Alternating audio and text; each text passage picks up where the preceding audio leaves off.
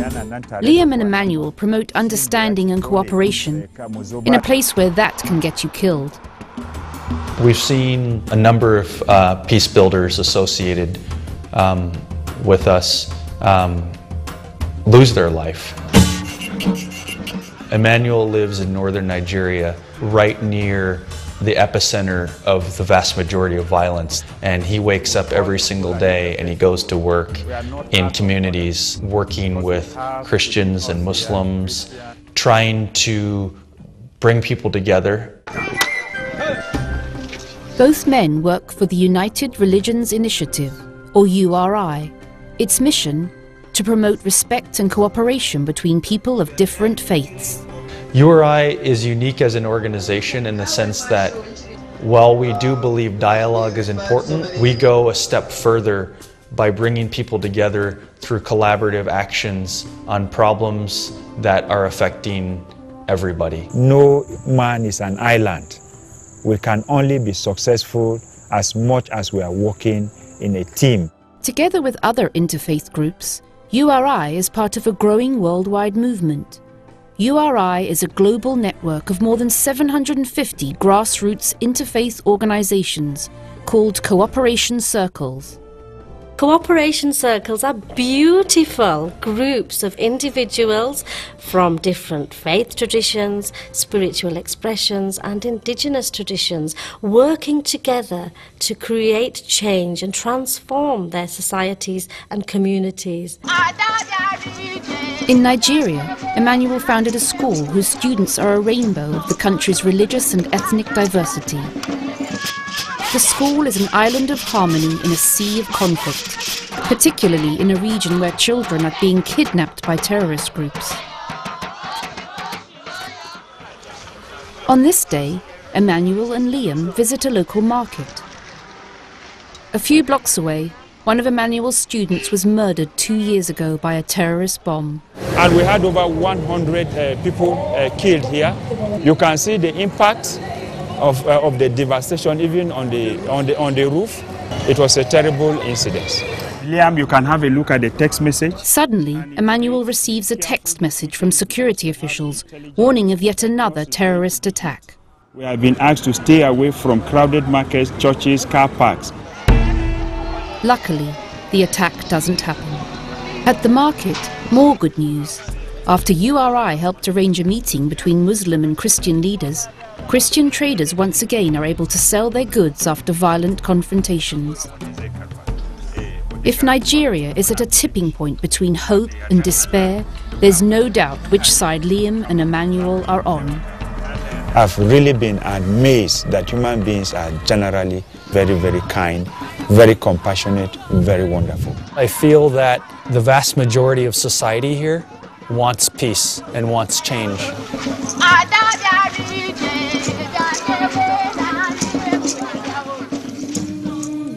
My wish for the world is that all religious differences will be respected. My wish for the world is to stop bloodshed. My wish for the world is that there are no more wars and the pain that they bring. The stories of interfaith peace building that we have witnessed tonight call us both into reflection and action. In reflection, we turn inward as we consider the ways in which we might be more gentle and loving with ourselves, so that peace might be born and nurtured in us. And in action, we evoke the golden rule that we should treat others as we would like others to treat us. This ethic appears in all traditions, and so we are called to care for one another, to work together side by side to better our communities and our world. The work is hard. The challenges are many. But this is our calling. This is our calling. A calling beautifully described by Dr. Howard Thurman in his poem, The Work of Christmas. Dr. Thurman was an extraordinary teacher, preacher, and writer in the African-American Christian tradition. He counted among his students Dr. Martin Luther King, Jr. In The Work of Christmas, Dr. Thurman calls us all to action in service of a more peaceful and just world. Melody DeMore, tonight's musical director who composed many of the songs that we sang, joins me in sharing Dr. Thurman's words with you. When the song of the angels is stilled, when the star in the sky is gone, when the kings and princes are home, when the shepherds are back with their flocks, the work of Christmas begins.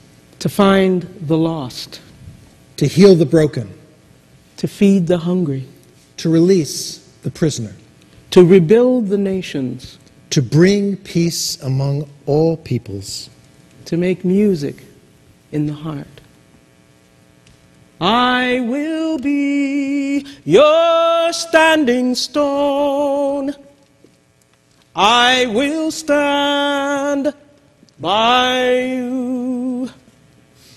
In the world today, there are so many hard things going on. But what we can do is decide to make that pledge that we will stand. Stand by your side, at your bedside, next to your shoulder. What you're going through, we're going to go through together. So when we do this, when you feel it, you rise. I will be your standing stone. I will stand by you. I will be your standing stone. I will stand by you. I will be your standing stone. I will stand by you. I will be your standing stone. I will stand by you.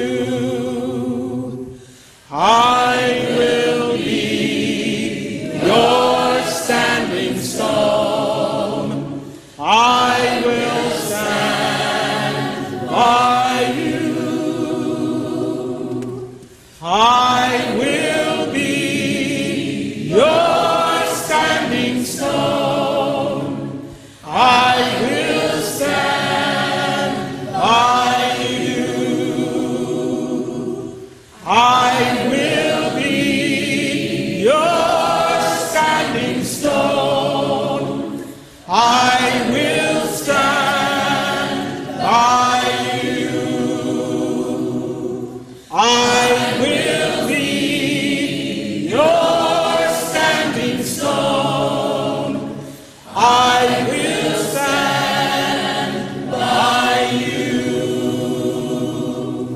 I will be your standing stone. I will stand by you.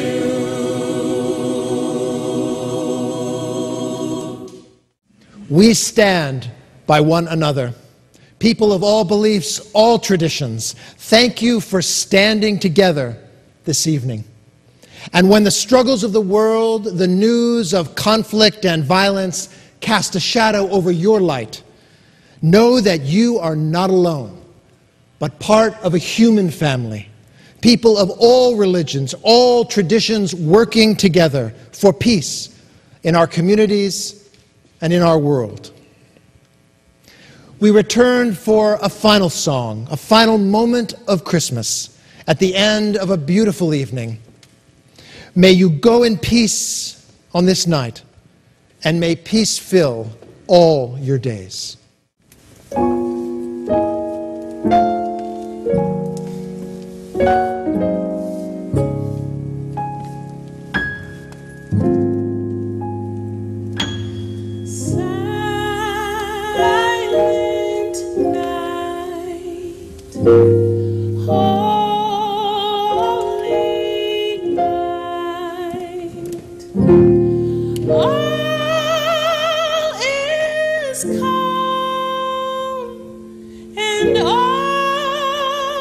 Is bright.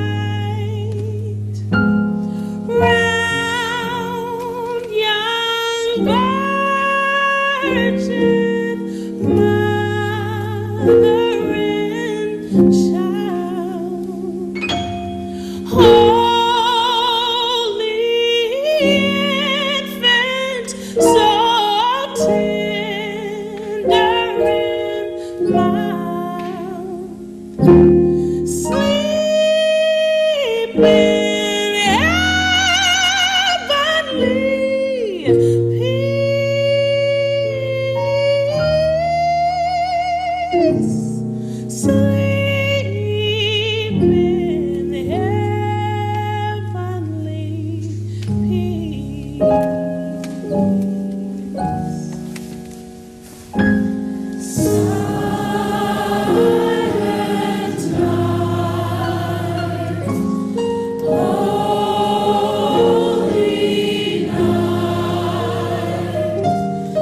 On this holy night, when Christians revere the birth of a baby who was hailed as the Prince of Peace, a big thank you to friends of other faiths who have brought their gift of graceful respect to this celebration, and a big thank you to viewers who were inquisitive about the prospect of peace amidst religious diversity. On behalf of the growing family of peace throughout the world, I thank you for watching. May peace prevail on earth.